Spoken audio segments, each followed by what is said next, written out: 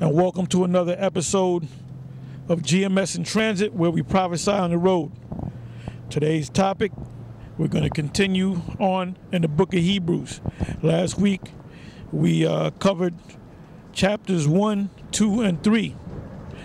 This week, we're going to try to hopefully go through chapters 4, 5, and 6, and possibly 7. But we'll see where the Spirit takes us. So with that, I'm going to pass it to the elders. All right, this is the book of Hebrews, chapter 4, verse 1. It says, "Let us therefore fear, lest a promise being left us of entering into his rest, any of you should seem to come short of it." Right, outside of keeping the law, outside of having faith, you got to also have fear. Come on. All right? That's right. It says, "For unto us was the gospel preached, as well as unto them. But the word preached did not profit them." Yeah, and the them, I'm not going to mention any names. You already know who we're talking about. All right? The usual suspects. You check those guys out, and you find out that they were into this truth. Then all of a sudden, they took a long break. Some for a couple of years, some for more than 10 years. Go ahead. It says, "But the word preached did not profit them, not being mixed with faith in them that heard it." Now, the reason why they took that time off is because they lacked faith. That's the reason. They doubted this thing. Now, if you have doubt in your mind, you keep pushing on.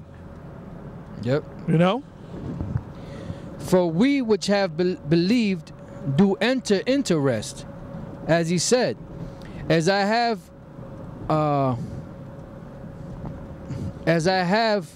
sworn in my wrath, if they shall enter into my rest, although the works were finished from the foundation of the world. For he spake in a certain place of the seventh day on this wise, and the Most High did rest the seventh day from all his works. And in this place again, if they shall enter into my rest.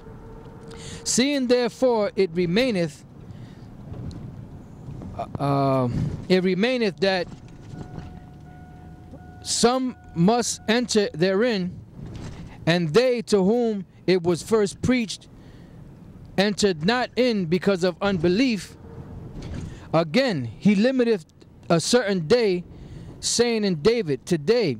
And let me say this too, going into the lack of faith and unbelief.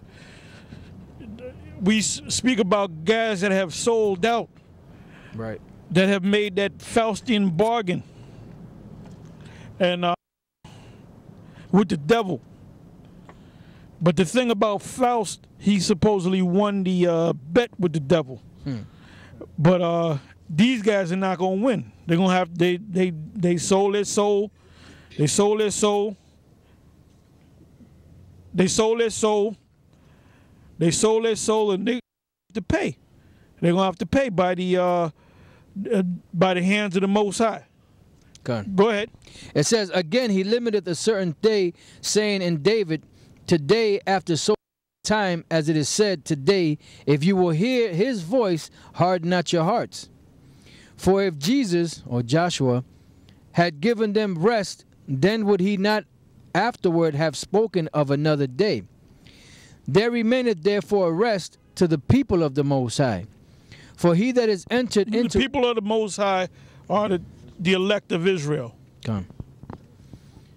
"For he that is entered into his rest, he also have ceased from his own works, as the Most High did from his. Let us labor therefore to enter into that rest, lest any man fall after the same example of unbelief. For the word of the Most High is quick and powerful, and sharper than any two-edged sword, piercing even to the dividing asunder of soul and spirit, and of the joints and marrow, and is a discerner of the thoughts and intents of the heart. Neither is there any creature that is not manifest in his sight, but all things all things are naked and open unto the eyes of him with whom we have to do. Seeing then that we have a great high priest that is passed into the heavens, Yahushua the Son of the Most High, let us hold fast our profession. For we have not an high priest which cannot be touched with the feeling of our infirmities. Yeah, our profession is this teaching this word, bringing out the truth. That's our profession. But was in all points tempted, like as we are, yet without sin. Yeah, and that proves that Yahushua was in the flesh, because he was tempted just like we're tempted. And you notice it said without and not without. Read that again about the sin part.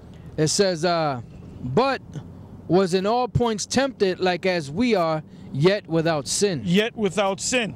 So what did that mean? That meant he kept the law. Right. And the law he kept was the Mosaic law. Because you got guys out there talking about the Mosaic law is done away with.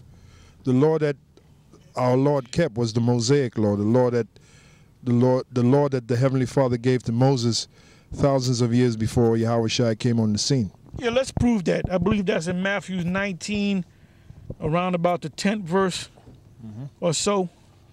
Yeah, because what law did our Lord keep or kept? Those guys that say the law is done away with. What law did the Lord kept? And then the Lord made a statement. He said, I always do the things that pleaseth my Father. Now, how do you please the Heavenly Father? You keep his law. That's how you please him. This is Matthew chapter 19, verse 10. His disciples say unto him, if the case of the man be so with his wife, it is not good to marry. But he said unto them, all men cannot receive this saying, save they to whom it is given. For there are some eunuchs which were so born from their mothers. Go right to the point of the rich man. Verse 16. And behold, one came and said unto him, good master, what good thing shall I do that I may have eternal life? And he said unto him, why callest thou me good? There is none good but one, that is the Most High. But if thou wilt enter into life, keep the commandments. He saith unto him, which? Yahushua said, thou shalt do no murder, thou shalt... Where did the Lord get that from? Yeah. From the law of Moses. That's from the law of Moses. Go ahead. Thou shalt not commit adultery. That's from the law of Moses. Go ahead. Thou shalt not steal. From the law of Moses. Thou shalt not bear false witness. From the law of Moses. Honor thy father and thy mother. From the law of Moses. And thou shalt love thy neighbor as thyself. From the law of Moses. And when I say the law of Moses, the Most High Yahweh gave the law. Yahweh by Hashem Yahushua gave the law to Moses, and it is commonly known as Moses' law, but it's really the Lord's law that was given to Moses, an Israelite, to give to the children of Israel. Yep. It's it. As a matter of fact, when you look up the word commandment, we've done on many occasions, you look up the word commandment in the Greek, you'll see the word there, the Greek word for commandment is entole. And then you'll see the definition. It says, or the Mosaic law, meaning the law that was given to Moses. So when the New Testament speaks about the commandments, it's talking about the laws that was given to Moses. The young man saith unto him, all these things have I kept from my youth up. What lack I yet? Yahushua said unto him, if thou wilt be perfect, go and sell that thou hast, and give to the poor, and thou shalt have treasure in heaven, and come and follow me.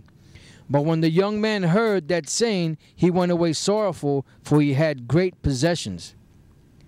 Then said Yahushua unto his disciples, verily I say unto you, that a rich man shall hardly enter into the kingdom of heaven. And again I say unto you, it is easier for a camel to go through the eye of a needle, than for a rich man to enter into the kingdom of the Most High. That means you got to humble yourself. You guys that fell off, you were humble when you came in. And that's why you fell off. Went back into the world. Now you're trying to come back because you see all these videos of different Israelite groups teaching his word. Had we or other Israelite groups never went on YouTube, you wouldn't have came on, you wouldn't have put nothing up on YouTube, man. Yeah. You know? So who are you trying to kid? All right, go ahead. Back in Hebrews 4:16, let us therefore come boldly unto the throne of grace, that we may obtain mercy and find grace to help in time of need. Hebrews chapter 5, verse 1. For every high priest taken from among men is ordained for men in things pertaining to the Most High, that he may offer both gifts and sacrifices for sins, who can have compassion on the ignorant and on them that are out of the way, for that he himself also is compassed with infirmity. And by reason hereof he ought, as for the people, so also for himself, to offer for sins. And no man taketh this honor unto himself, but he that is called of the Most High, as was Aaron.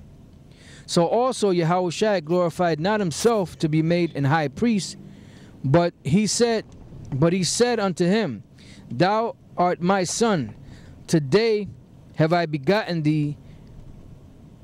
Today have I begotten thee. As he saith also in another place, Thou art a priest forever after the order of Melchizedek.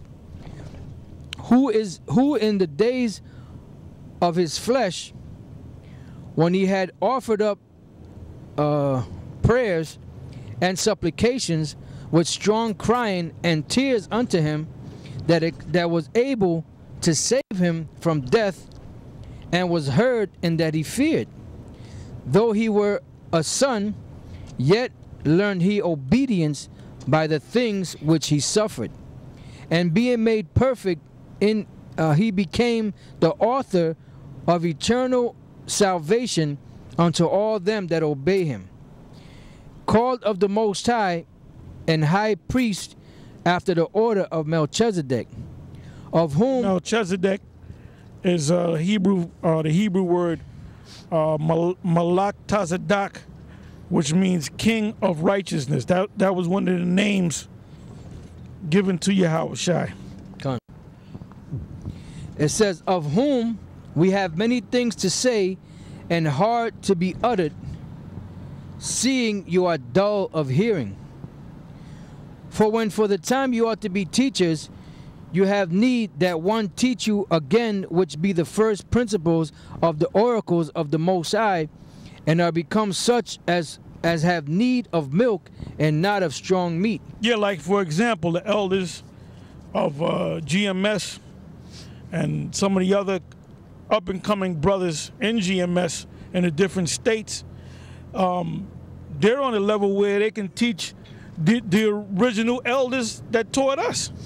Right. We learned great things from the high priest before us, but we have more of an insight now through the scriptures where we can explain stuff to them. And that's not bragging or boasting, or trying to lift ourselves up. That's just a fact. Right.